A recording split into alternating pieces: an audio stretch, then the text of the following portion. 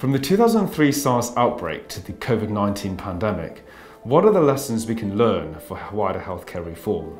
As the COVID-19 epidemic in January and February of 2020 reached global pandemic proportions by March, millions are feeling not only the unprecedented health impacts, but the growing financial and economic pressures with the impending global recession such a pandemic brings.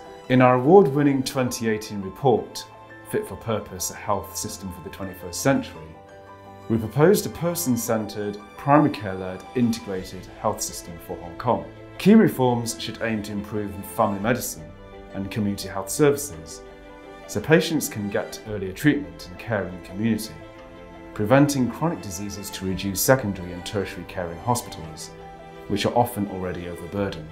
It is increasingly clear that with COVID-19, this proposed person-centred, primary care-led, integrated healthcare system is not just essential for preventing chronic conditions and better managing chronically ill patients in the community, but also crucial in controlling infectious disease outbreaks, in allowing potentially infectious cases to be detected and contacts traced earlier on in the community, and also ensuring testing is done quickly and is well coordinated with comprehensive treatment and effective care, delivered safely and efficiently with the help of integrated patient records and information systems. All this will help prevent spread of infections and the society to recover more quickly, without overburdening hospitals, which could result in the collapse of the healthcare system itself.